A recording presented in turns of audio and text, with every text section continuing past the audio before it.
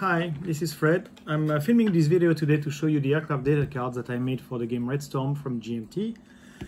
The game Red Storm just came out this year. It's part of the same family of games as Elusive Victory and Downtown, and to a lesser extent Bloody April. The difference between Elusive Victory, Downtown and Red Storm is that Red Storm has many more aircraft in its arsenal, and the counter density on the map is higher, and it's sometimes difficult to actually get the right data by only referring to the actual aircraft data charts that are provided in the game. So I decided to make data cards for the game that are similar to those found in Bloody April, so that you can quickly access the aircraft data without having to refer to the default chart that was provided. I used the Game Crafter to print as a printing service to print those cards, and I must say I'm very impressed by the quality that the Game Crafter provides for the price. The package that I put together contains 72 aircraft data cards. Those cards are in a poker format. The back of the card has the actual cover from the game. And in addition to the 72 cards, you will get also 15 cards for surface-to-air missiles batteries. Those are, they need less data than the aircraft data cards, so I just used a smaller format. That's the actual mini cards from board games and Euro games. So the printing quality is high, which is really nice, and the actual material that the cards are made of is not as light as you might expect. Actually, if you compare to a card from GMT, which is from Illusions of Glory, the thickness of the Game Crafter card is slightly less, but it's barely noticeable. So it's really good quality. I'm really impressed by that. Now the whole package, 72 aircraft cards and 15 surface-to-air missile cards, comes for $10.99 on the Game Crafter, and that's the minimum price that that website let me list that package for. Now the deck contains the aircraft cards for all the nationalities present in the game, but does not contain the cruise missiles. The data on those missiles is minimal, so I didn't think it was necessary to include the cards. Also, helicopters are not included because they are just using the same type of performance values regardless of the type. The different nationalities are color-coded and correspond to pretty much to the colors that you can find on the counters. You got Americans are blue, light blue and dark blue.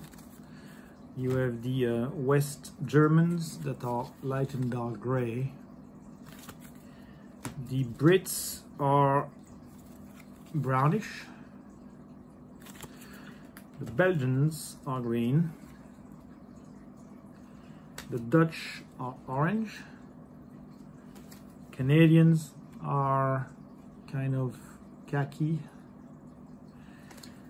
The East Germans are dark green. And finally the Russians, actually the Soviets, are yellow and orange, dark yellow. The same color coding goes for on the actual surface-to-air missile cards. Okay, let's take a look at how to read the cards, the aircraft cards first. Let's take a look at an American aircraft, the F4 Phantom II-E version. Here is the name of the plane. This is equivalent to this line on the original game table. Profile picture of the plane, a nationality, roundel. Number of crew members is here, it corresponds to that number here. When the number is above 5, you're going to have a number written on the actual pilot silhouette. 13 for the compass call here, for example. Under that, you have the minimum runway needed for that aircraft to perform takeoffs and landings, which is equivalent to this number here. The fuel number, which is this one. let's skip those for now. Let's go to the big box in the middle, which is the speed and maneuver ratings, equivalent to that set of data here. So let's zoom in a little bit on that one. So you got the altitude bands. The very high altitude is only going to be used for the MiG-25. The other bands are written here, deck and low, medium and high. And then you have the speed, the dash speed, and the maneuver rating. That's for a clean aircraft. If the aircraft is laden, speed, dash speed, maneuver rating. And that's equivalent to those numbers.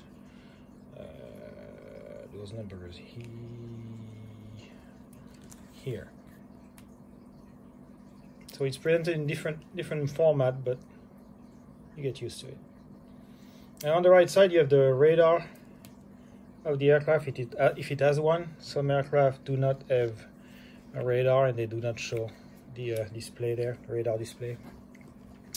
In the case of the F4E, you have a limited look down radar, LT limited, 14x range, 12x or more as a -1 DRM for radar lock. So that's equivalent to this block of data here on the table. Under that, the rest of the electronics, RWR, it's an A value for the Phantom, and then Jammer 3D. The next block of data is going to be the air-to-air weapons, infrared missiles, radar homing missiles, guns. Name of the weapon is right there. Same for the radar homing missile, and that's the caliber of the gun, which influences some of the air-to-ground rolls for higher caliber guns. The top line here for the weapons has the same format for everything. The first number is the air-to-air value of that weapon, which is obtained from the air-to-air table here. So it's a standard rating. The second number is the depletion number for that particular aircraft. So for the Phantom here,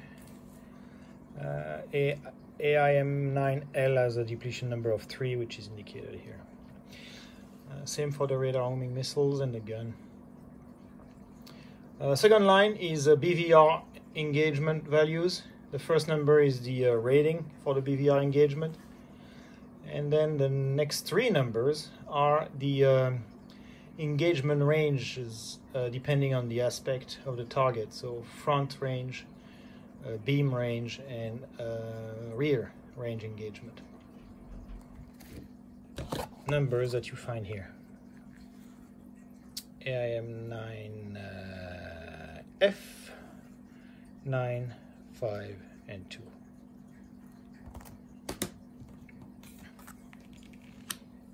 Any type of notes that you might find on the right side of the line for the aircraft here is going to be written in italics on the card.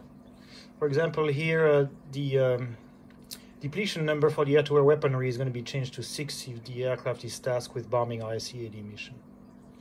Alright, the next block will be the air-to-ground block, showing the ordnance that the aircraft can carry and other air-to-ground data. On the left side, the bomb sight, +1 for that aircraft. And that aircraft can do radar bombing, it's indicated here. Bomb load is next, 3 points. There's a 2-point here in case of deep strike. That's the reminder is here, so that's the exponent is the deep strike one. And then on the right side you have 2 columns that usually indicate the type of bombs that the aircraft carries, and then on the right side all type of guided ordnance that it can carry. Note that any type of options that's allowed for by the rules is indicated on the card. For example, this one, AP-AT CBU, is allowed by the rules for a US aircraft, all US aircraft. So that's indicated here.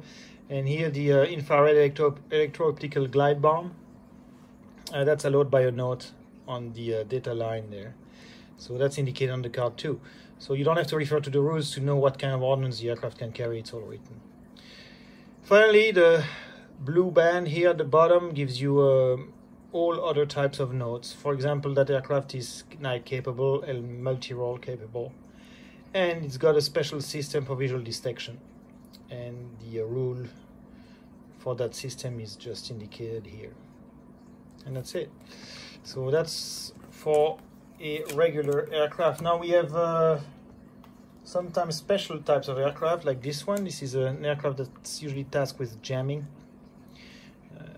The data block is similar. The only differences notable here are the unlimited fuel for that blinder jammer version, and the actual jamming, standoff jamming value. Now those values are found here on that chart, but they were reproduced on the card here. So we have 3 points of jamming up to 10x, 2 points of jamming up to 20x, 1 point of jamming up to 40x. And then that's the actual restriction on that particular aircraft and the spot jamming for that aircraft. Also, that one has rear guns with the depletion number here. And that's it. That's it for the aircraft. Now let's take a look at the SAM cards. For example, let's take a look at the SA-11. The data on that card comes from that table here in the game. The SAM data table, obviously. So the SA-11, the name of the battery here. This is the number of shots, equivalent to that value here. Lock on after launch, electro-optical tracking. You find those at the bottom here if they are able to do it. This is the target classification profile for that. It's a Charlie profile. And here you have the acquisition range, which is 14x. Move this. Okay, the center portion of the card is the most important part. That's the actual envelope, firing envelope of that battery. So it's presented on the left with the altitude bands, deck, low, medium, high, very high, and at the bottom the range. The first column is the minimum range, which is found here on the table. The last column is the maximum range, which is found, well, here and here on the table.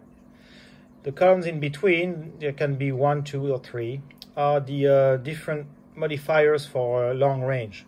So for example, that SA-11 has a long range of 8 to 10, which means that at 8 it's going to get a -1, at 9 a -2, at 10 a -3. Now that is combined with the actual altitude modifiers that are found here.